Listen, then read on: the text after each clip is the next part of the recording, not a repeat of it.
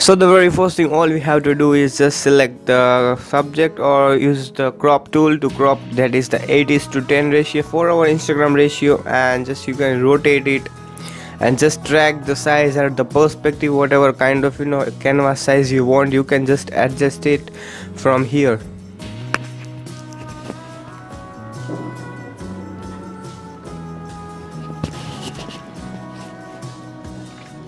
Now just hit OK.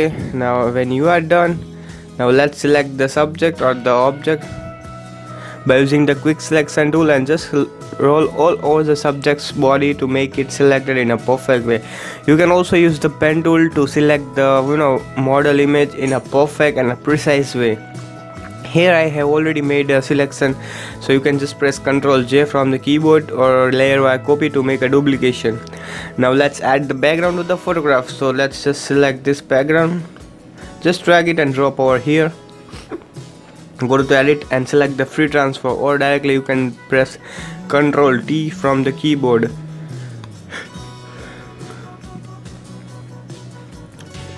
Now here we will again crop the image and just make a little bit of smaller image for our Instagram uploads.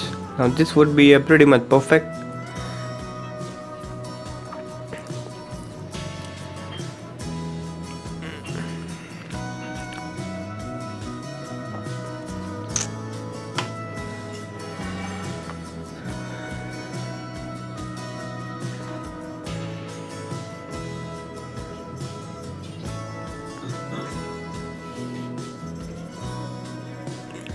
Now add a layer mask on this background layer and select the brush tool and select the black color on the foreground and just erase it from this portion, because it should be very clean and it should be merged with your background or the front layer of the subject.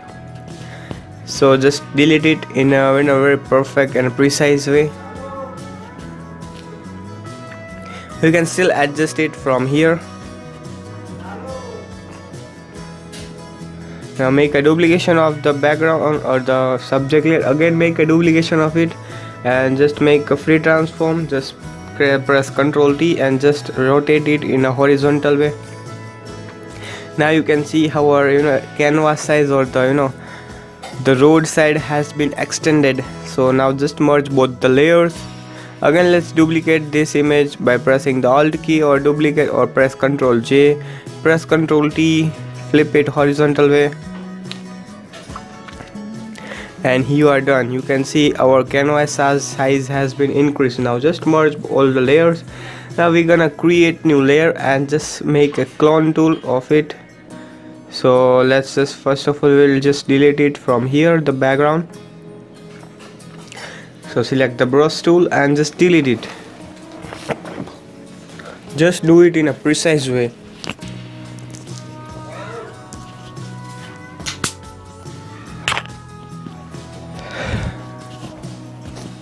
Now all you have to do is let's create new layer and just select the clone tool and just press Alt key and just clone it in a perfect way, and just clone the background or the ground region from here just by pressing the left click of the mouse.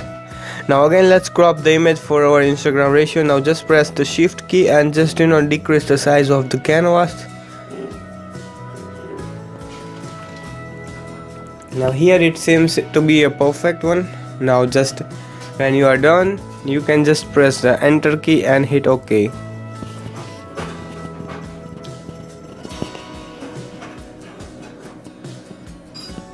Now this one looks pretty much perfect up to now. It is looking very kind of real one. Now you can press Ctrl T and just enlarge the background up to the end. Now this one is looking quite good. You can still more erase it so where it is looking unnatural.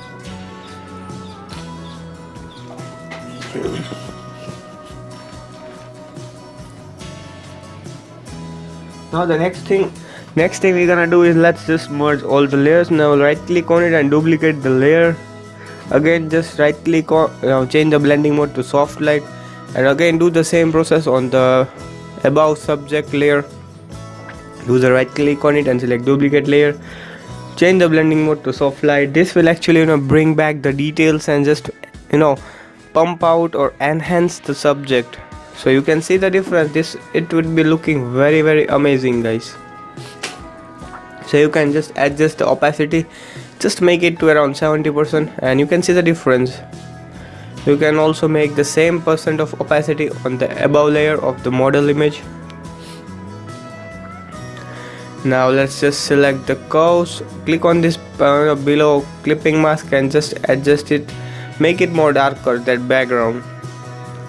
Just make the curves up to point over here and just make it a little bit from here to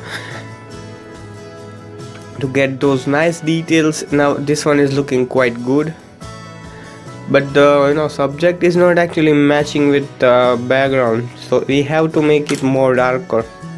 So all you have to do is, let's just first of all again make duplication of the image. So let's just select this layer and press again the Ctrl J.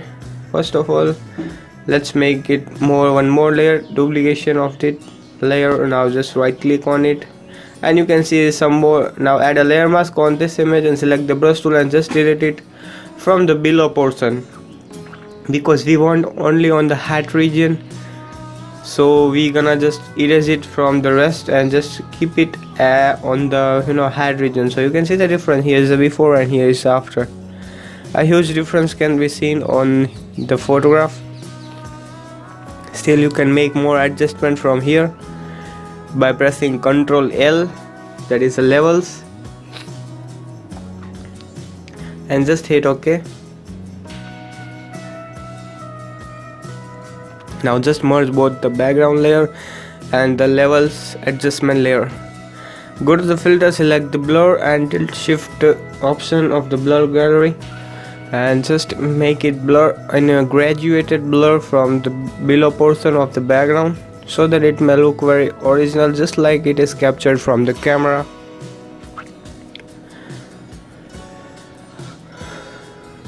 Now just make a blur, don't add too much of blur, otherwise you won't be able to see the background, because here it is important to see the background. So just add a little bit of blur just to get a little bit of blurriness on the background. Now this one looks quite good. Now just merge all the layers, right click on it and select merge layers. Now let's create new layer and create a clipping mask.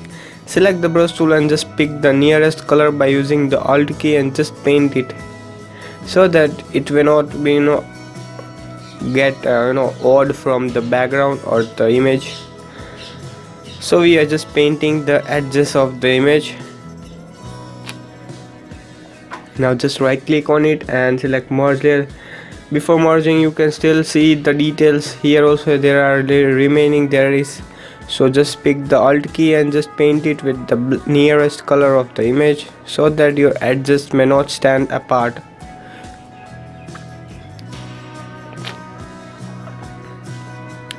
Also do the same process on whole edges of the image.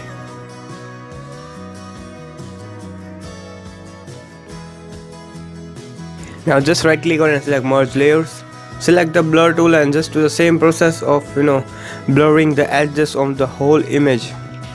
So just select the blur tool and just select the blur and just do the process of blurring on whole image, so that it may merge with the background and it won't be looking like it is cut out image. So it is very much important to do this process.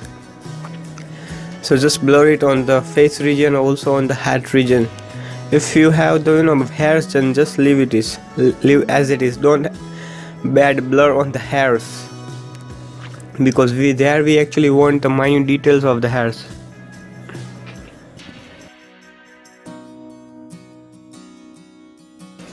So finally here we have done almost the process of blurring the edges. Now just merge it with the background layer. Before merging we're gonna just make sure that everything is looking perfect and original. Now just right click on it and select merge layers, and again let's just select the crop tool. Before cropping, here it is remaining, so let's create new layer. I create a clipping mask on the below layer, select the brush tool and just paint the black hairs of the image. with black color or the nearest color which is present. So just paint it with these colors so that it may not look awkward. Now just merge all the layers. Right click on it, select merge layers. Let's crop the image. Now before going to the camera filter, all we're gonna do is just cancel it and just make a duplication of the same image. So press Ctrl J and just make a duplication. Now go to the filter and select the camera filter. Now we're gonna add the vignette on the image first of all. So just add vignette, because we want vignette only on the below portion of the image. So we're gonna just make sure that it won't look unreal or kind of unnatural. So just hit OK. Now you can see here is the vignette, and here now add a layer mask on this image. Select the brush tool and pick the black color from the back foreground. Now we're gonna delete it from this portion because we want vignette on the below portion only. So we're gonna just delete it from this portion here. Just delete it from here.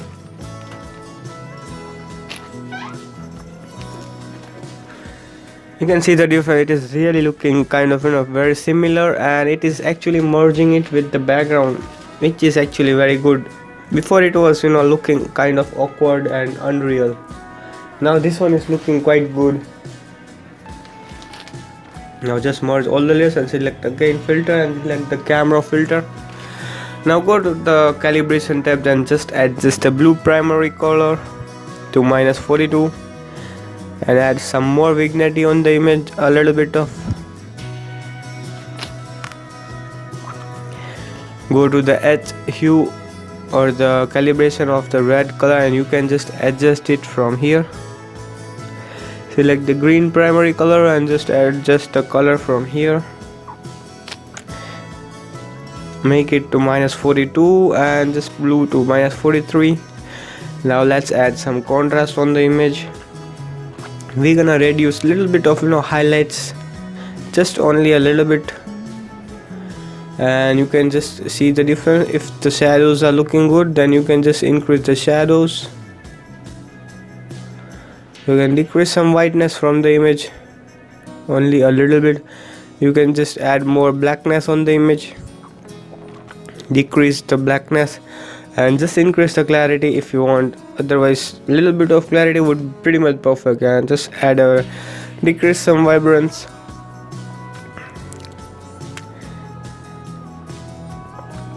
Now still just adjust the skin tone of the image by using the hue of this orange color from HSL adjustment. Now we're gonna just add shadows of the image, so just make sure to add a perfect shadow. Let's select the bluish color and just make it more saturated, only not too much, but kind of minus or plus 15 or 25 would be pretty much perfect, around that figure.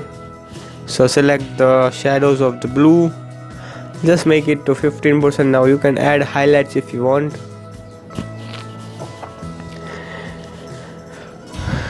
Make sure to get the highlights of the skin tone. Now let's select the RGB color and click 1 point over here and just click the 1 point on this portion. You can play with this curve and see what it looks good for your image. Now just add a matte look on the image, so just pump out a bit of curve from the down portion to upward.